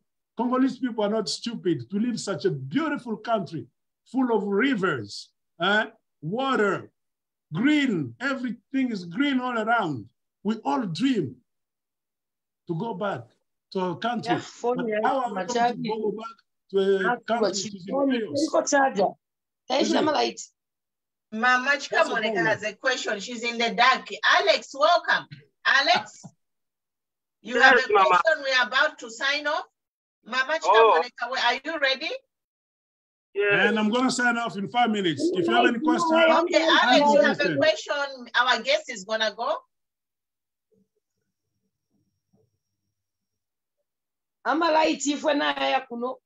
Okay, much quarter question. You can ask your question. So Zesco, no more Zesco? Yes. Blackout.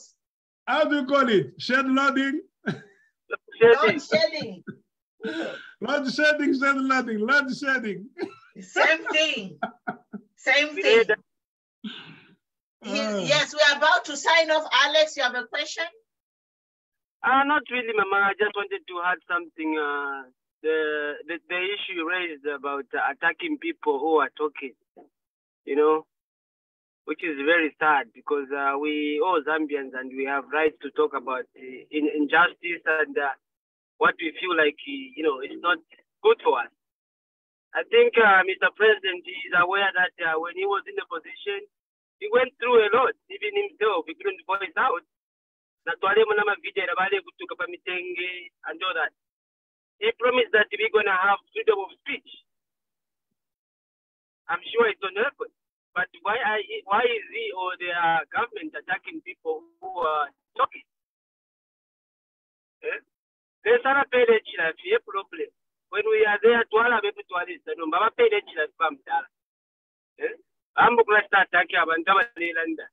why?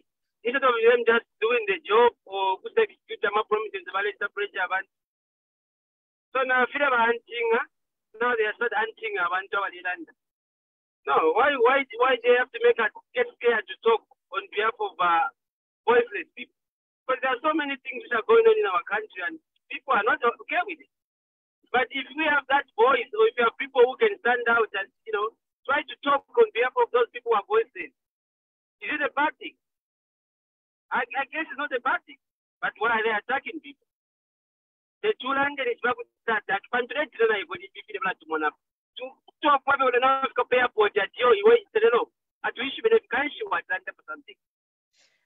there is a blacklist. There is a text message circulating that it was actually warning somebody who was on this show that to stop going on that show because everybody on that show is on a blacklist.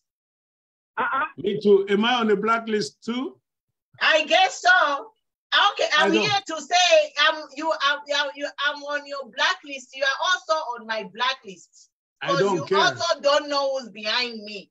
I want to be the first on that blacklist. We are on each other's blacklist. We cannot change Africa. You don't know who is behind me. They use fear. They want to instill fear in the youth so that they can stay in power.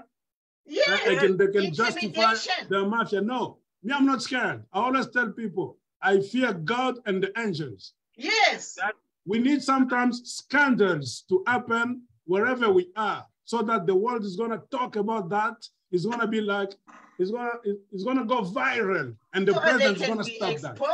Yes, we need to expose those things. So the president, whatsoever you do to the least of your brothers and your sisters, it shall definitely come to you as well. And that's attitude, my sister. If those guys in power in Zambia, they were ready to change, they shouldn't say what they say. They shouldn't do what they want to do to the Zambian people who speak up. That means they are not ready. It's a sign that they know what they're doing. They want to sell out to Zambia. They are ready to sell Zambia. They don't want to stop. Illegal. What they are doing is illegal. It's Bahaka in there. What you're doing is illegal. I don't know why your MPs are quiet. Members of parliament, what are you doing? The opposition leaders in Zambia, Yes. they ask questions to the US government.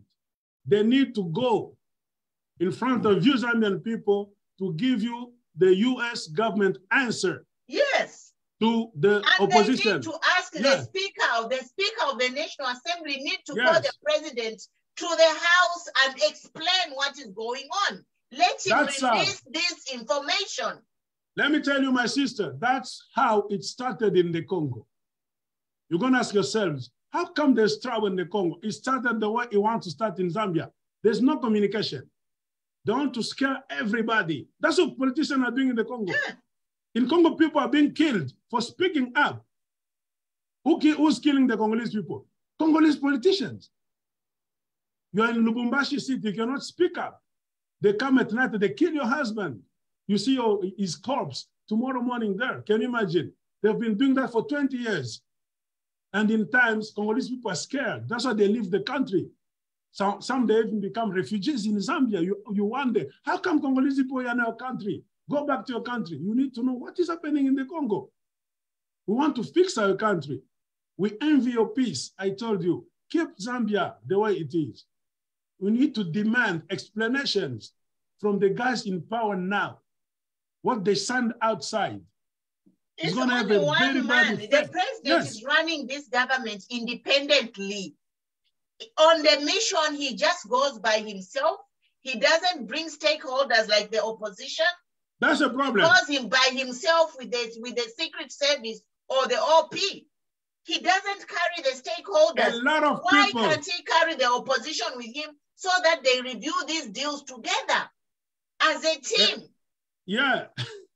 A lot of people were wondering what was going on between that US Secretary of State and two presidents were just standing like this, Imagine.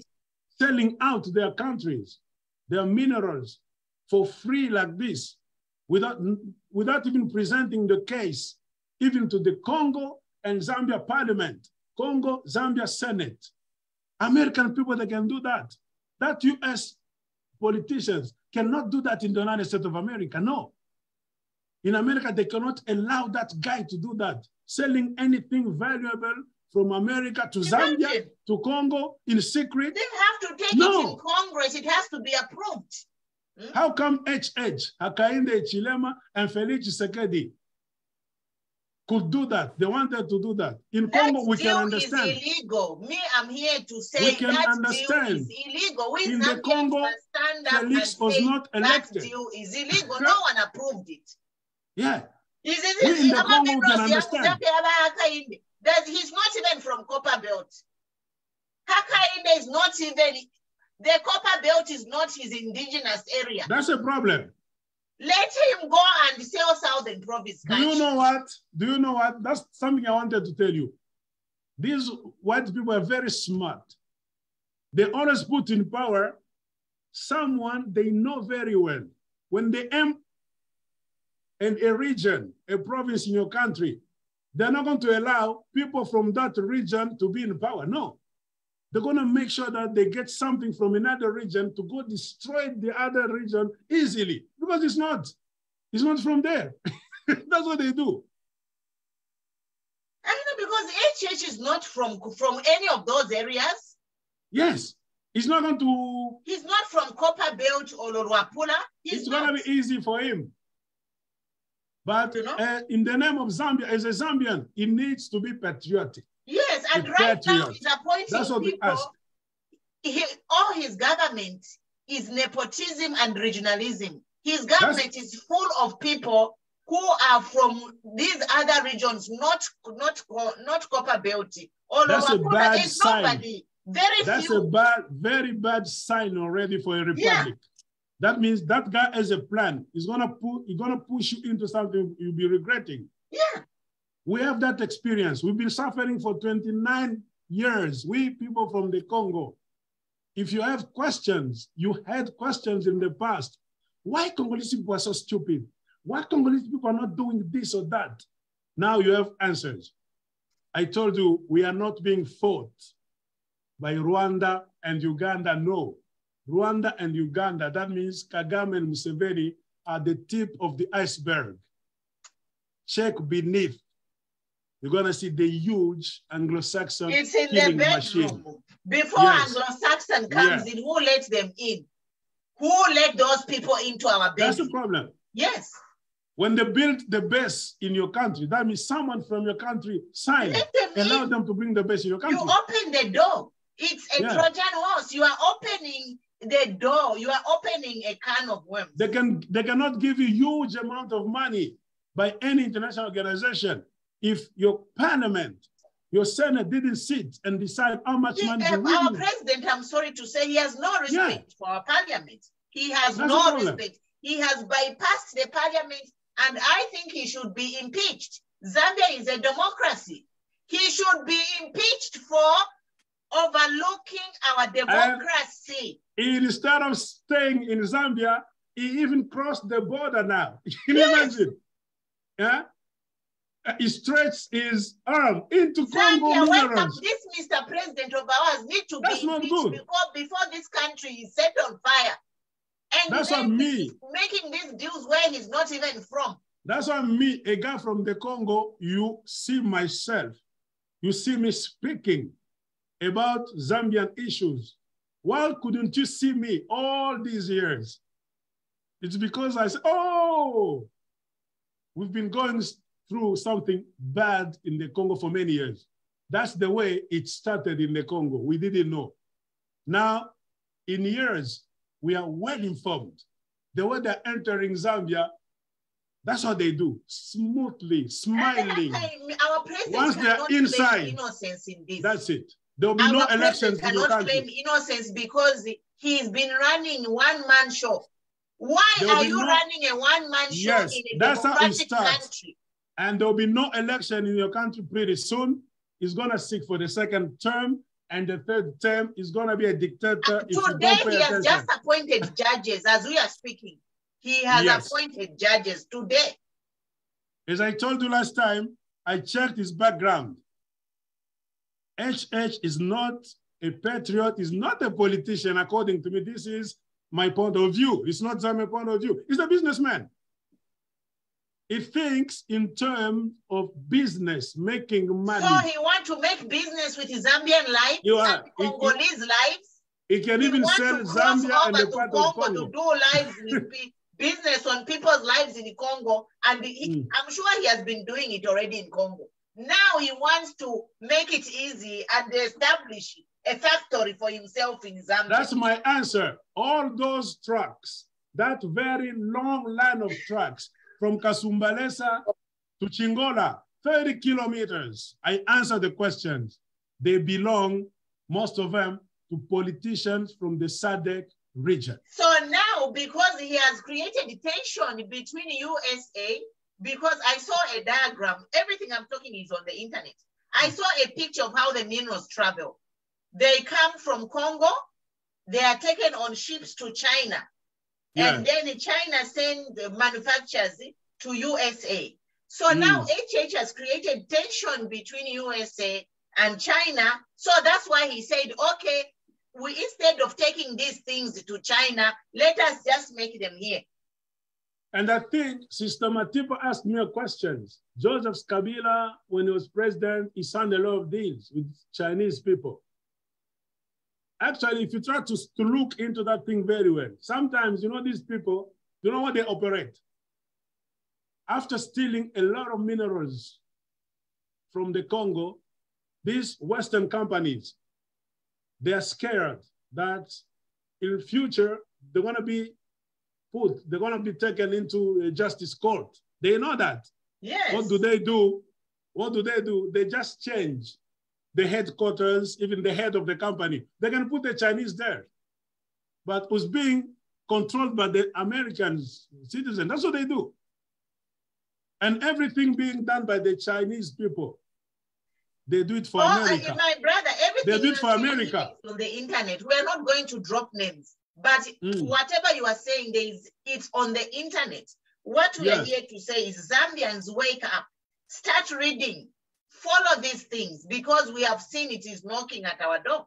The president already some people gonna tell me that, oh, maybe I dream. I show you books. Huh? I repeat again. Kagame's killing fields. Buy the books. The lies of the Tutsi in the Eastern Congo.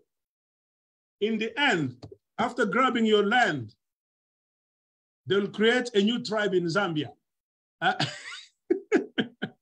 They'll create a new tribe. Oh, these people from Congo, they came in 18th century. Oh, they are here. They're from the Congo. They need the citizenship. They need a chief. They need a piece of land. That's what they're doing in the eastern part of the Congo.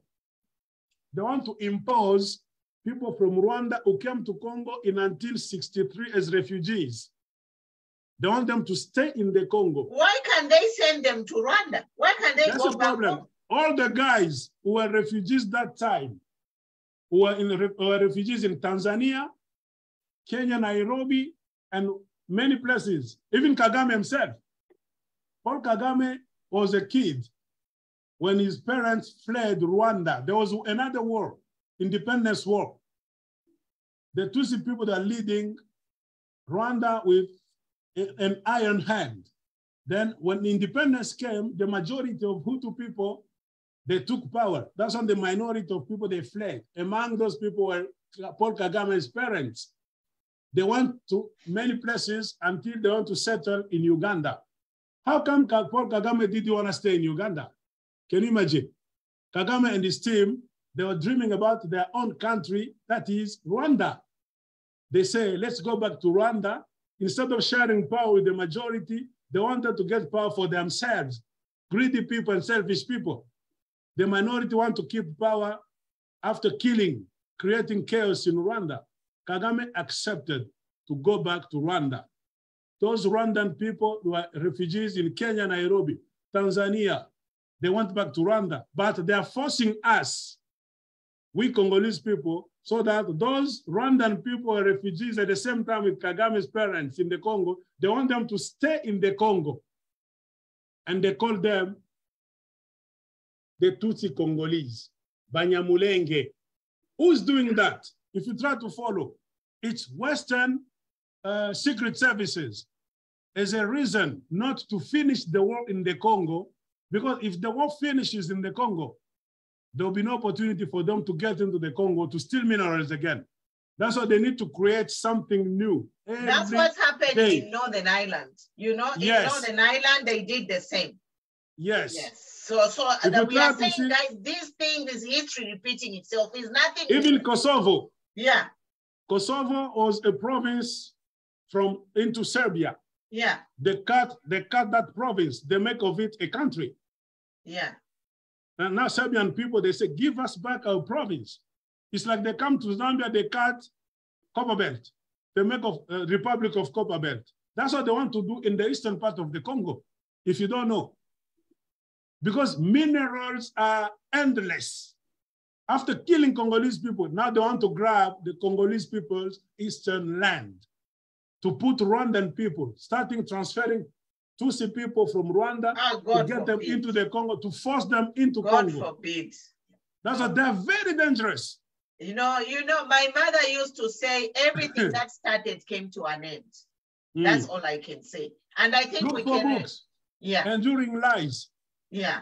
Everything they speak on Kagame is lies, lies, lies. It's not me who written this book, American people. Look for books. Before I go, this is in French. This is in French. This one is in French and English. The Rwanda Crisis, History of a Genocide. This one also. Look for books. Yeah. You know, you need to learn how to read, fellow Zambians. Don't believe what people they tell you from the street. I showed you this book. Last journalists in a dictatorship in Rwanda. Bad news. There's no freedom of speech in Rwanda. You're gonna see the names of journalists Paul Kagame killed. There are more than 100 journalists killed. Their names are here. There's a chart at the end of the book. Journalists' names are here. All these guys, they've been murdered by Paul Kagame because they were news people. They were telling the world the truth. Kagame has a license to kill. Kagame can kill easily with the blessing of the Pentagon, US Secret Services. No one is going to take Kagame to court now. Because Kagame can kill. Kagame kills every day. He's a serial killer. They know that. Read the names of journalists who were killed. Try to read. Everything is here. Written by Western people. We're not creating anything as African. But you're going to see an African brother telling me stories. They say the world is in the hands of imbeciles who are leading us. There is a bunch of imbeciles. This is in French. Who govern us? Imbecile, stupid people. The return of Mwami. This is in French. Le retour du Mwami. That means the return of Mwami. Do you know Mwami? Mwami is a tribe king. Yes, Mwami is a chief, yes. A chief, like Chief Kazembe, Mwata. Yes, we say yes. Mwata Kazembe. Yes. Mwata, the return of Mwami. Kagame is a Mwami. Kagame is leading Rwanda as a Mwami. Rwanda is not a democracy. Rwanda is a kingdom. Look for books. Bernard Debré. I don't know if there is an English version already. Read books. There is this book, the one of the famous. Before I show you this, Clinton money, Clinton cash. Who started chaos in Central Africa so that we can have 12 million people dead? It's Bill Clinton. If you try to see, everything started when Bill Clinton became president at the White House.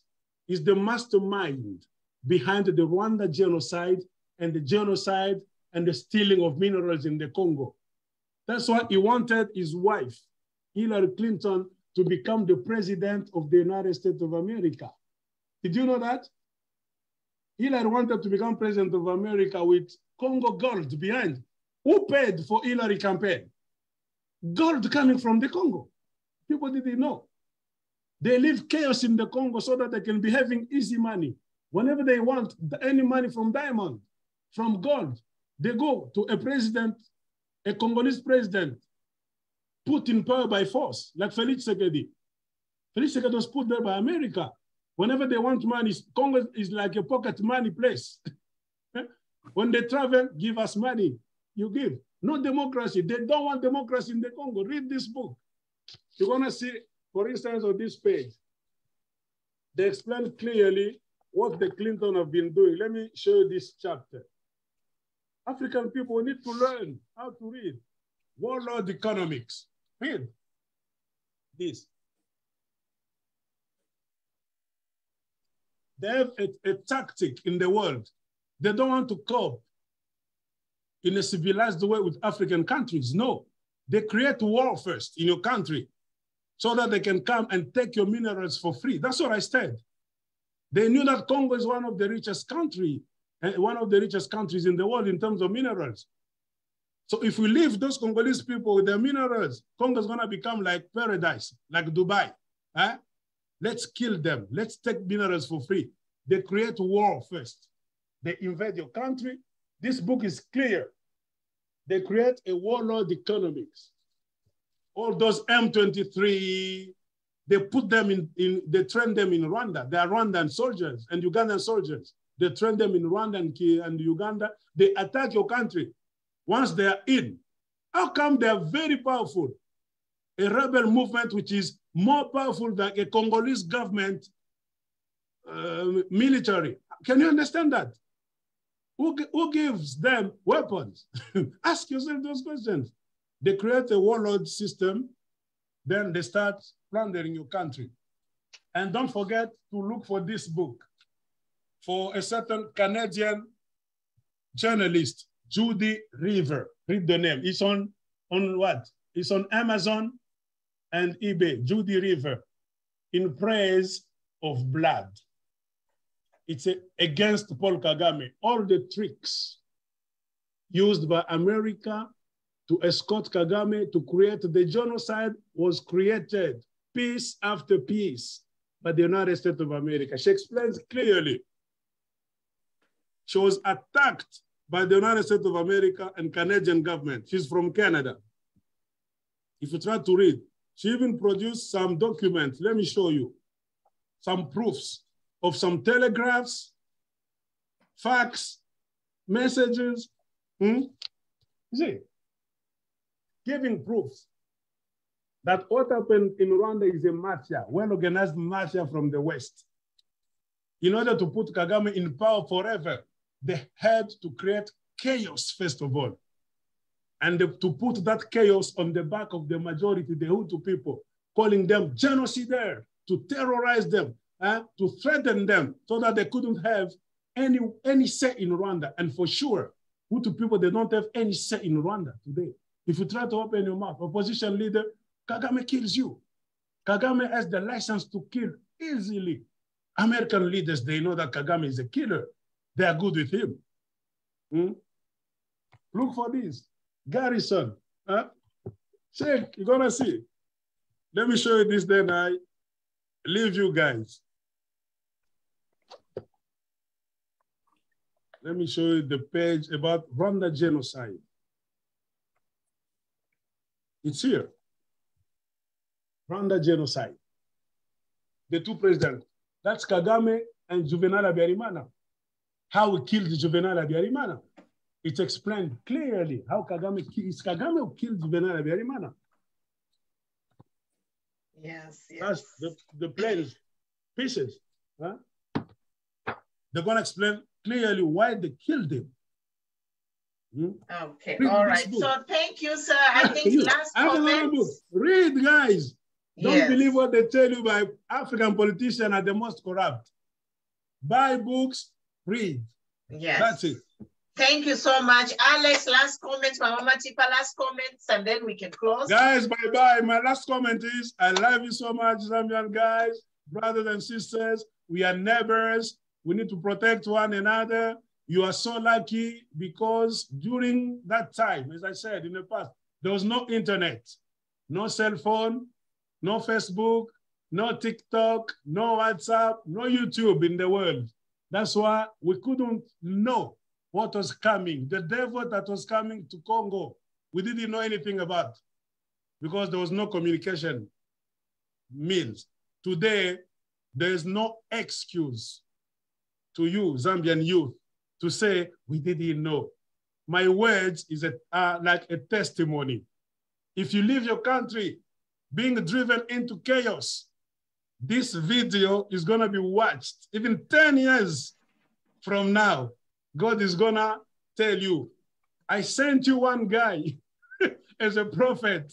The guy was warning you, open your eyes, Zambian people.